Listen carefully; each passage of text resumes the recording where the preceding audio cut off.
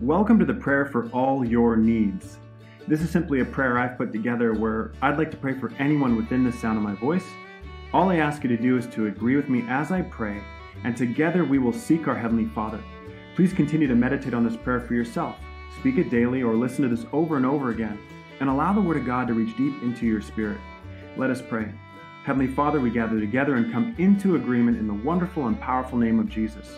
Where two or more are gathered, there you'll be in the midst of us. And anything we agree upon as touching, you will surely do. The Bible says if there's any unforgiveness, that it should be dealt with before praying. Therefore, we release any anger, bad feelings, resentment, or any other wrong attitude before you now.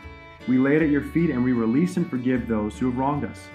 Father, in Jesus' name, there's no distance in the Spirit, and we thank you for the listener who desires a prayer for all their needs.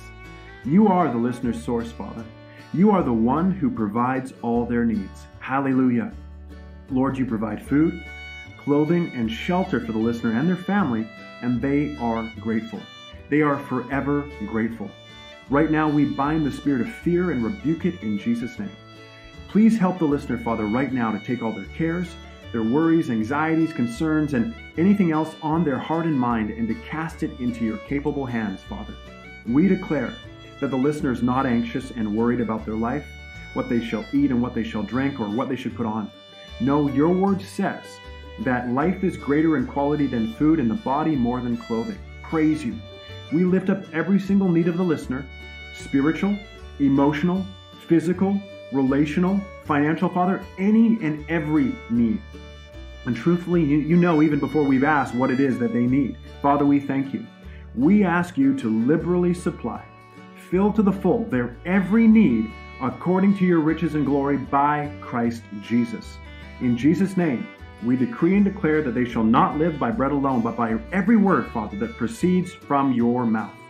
Your words were found, and they did eat them. Yes, Lord, they were a joy to them and the rejoicing of their heart. Praise you.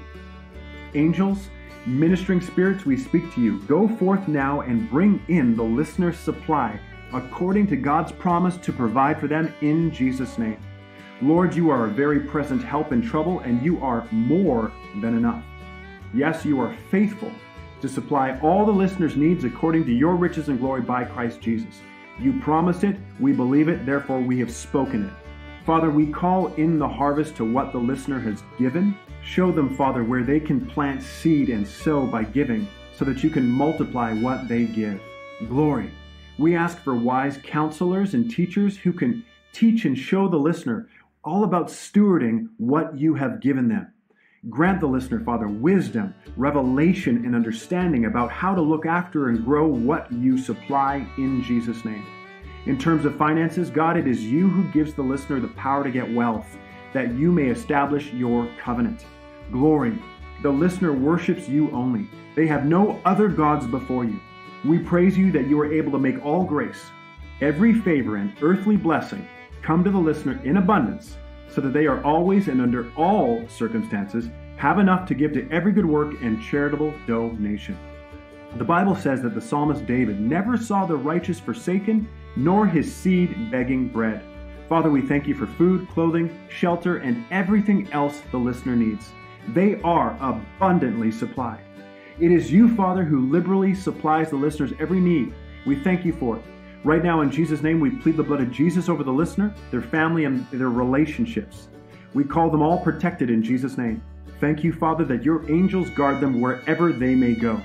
We bind your peace and your favor around the listener now, so that your very presence in their life is making a way for them, Father, where there may not even seem to be a way. Yes, your anointing rests richly on the listener, and where they go, you go. Hallelujah. Devil, what you stole from the listener, we command you to return sevenfold in Jesus' name. We are taking it back. We speak restoration over the listener's life, Father, and over the listener in every area, no matter how small or big. We call it richly restored. We thank you for miraculous outbreaks, Father, and breakthroughs, Father, in the listener's life. Turn around every turnaround. Hallelujah. Lastly, we declare that everything in the listener's life work together for good. Everything in Jesus' name is coming together and working itself out. As the listener seeks you, Father, you are working things out. In areas, Father, where the listener may have felt stuck, we call them free in Jesus' name. Father, where they may have seemed to have been unable to move forward, thank you, Father, that by your grace and your power working in them, they are moving forward. We declare that their relationship with you is above all else, prospering and bearing abundant fruit in Jesus' name. Yes, Father, the listeners getting closer and closer to you, and their relationship with you, Father, is prospering. Thank you, Father, that all their needs are met by you. We believe and receive everything we've prayed and give you glory in advance, for this prayer is answered. In the wonderful and precious name of Jesus we pray.